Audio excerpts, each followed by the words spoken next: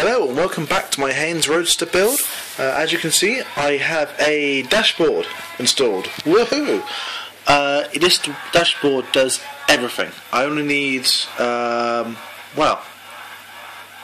filter oil pressure and boost gauges, but apart from that, this gauge does everything. It has all the indicators, it has all the lighting on it, it has fuel tank levels, it has everything. Completely IVA compliant as well, so that one dash is sorted. Happy days.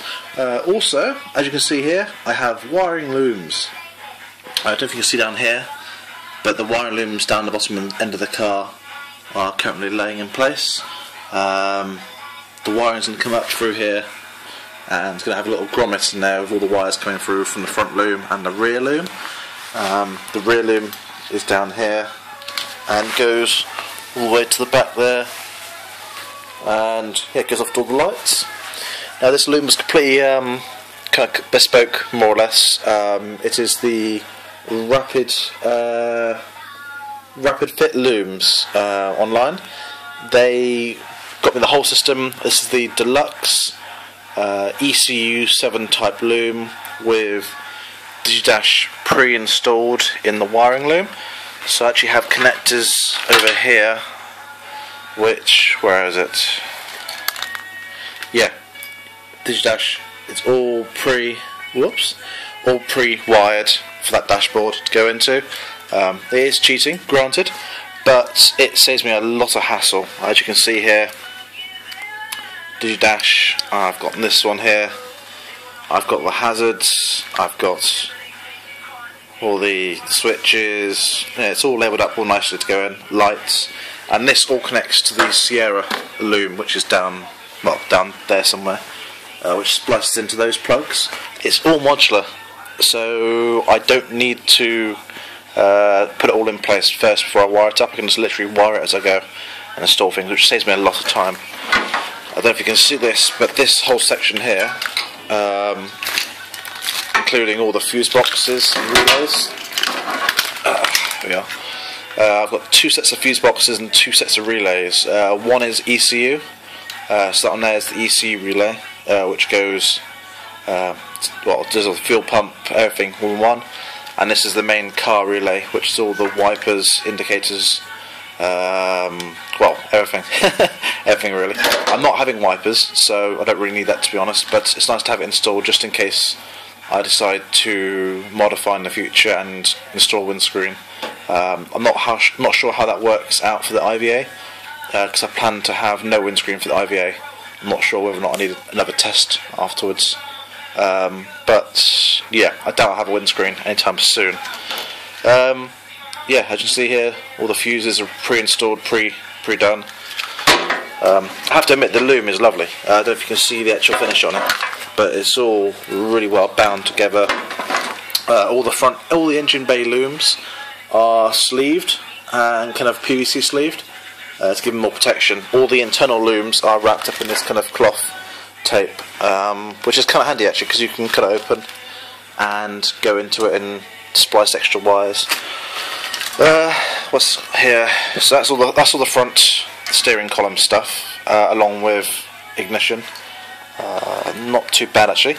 I don't know if you can see actually, all these plugs are sealed inside, and there's little rubber gaskets in there as well.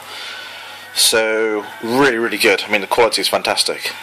They weren't cheap. I have to admit, it was a not cheap option to go for the pre-made loom, but it saves me so much time. This is the ECU loom. This has all the ECU power going off to it. It has feedback on here, so from here it goes right. From here, the speed sensor and everything else comes back to the dashboard. It's all, it's a fantastic loom. I can put the drawings online for you so you can see if you want to have a little look. This is also my favourite bit as well. Front loom, engine loom. Yet again, it's all modular, so I literally plug the engine loom into this, and that takes power from the relays and all that other bits and bobs. Engine loom, front loom, yeah, these front ones go off to either side, which is nice and easy. It's all really clearly marked, and all these plugs are sealed so you don't get any moisture in there. It's so simple. Well, it's simpler than making your own one. Anyway, so that's that really. I just thought I'd quickly do a little update. Over the next few days I'll be installing all this loom and getting it all in place. Engine, all the gaskets are now ordered for the actual intake and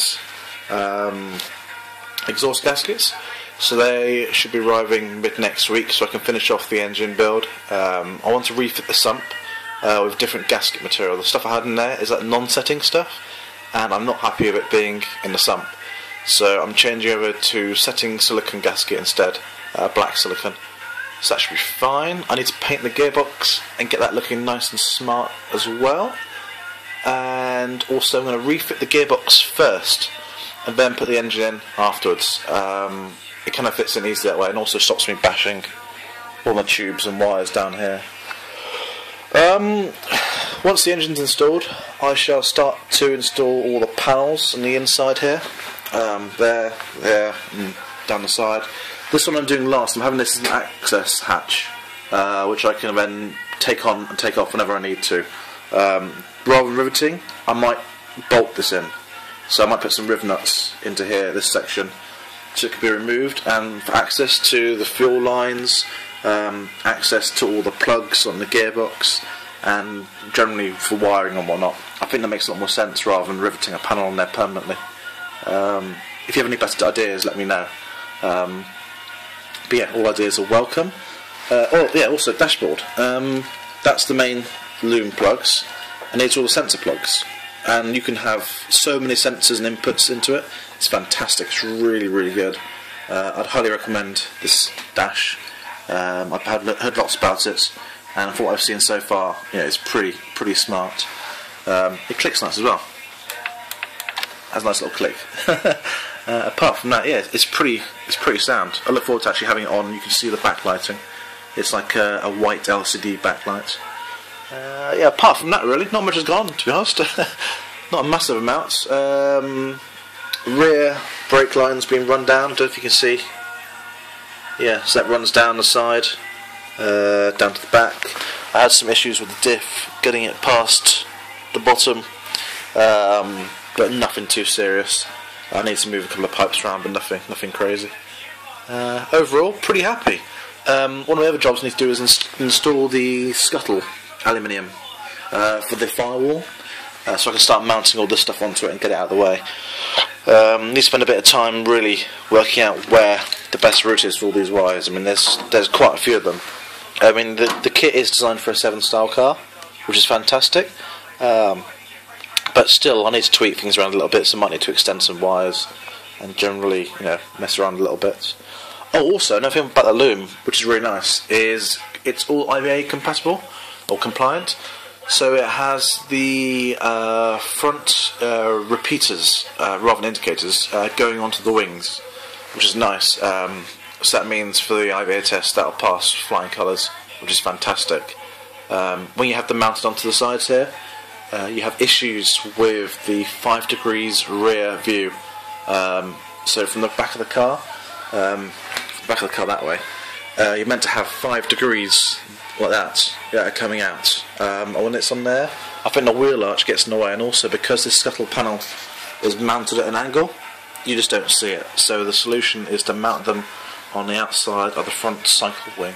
Not the prettiest solution, but it certainly works and is IVA okay, so it suits me fine, to be honest. Alternatively, you can get wing mirror mounted repeaters, but you have to make sure they are the ones which wrap around the back slightly so you can see them from behind.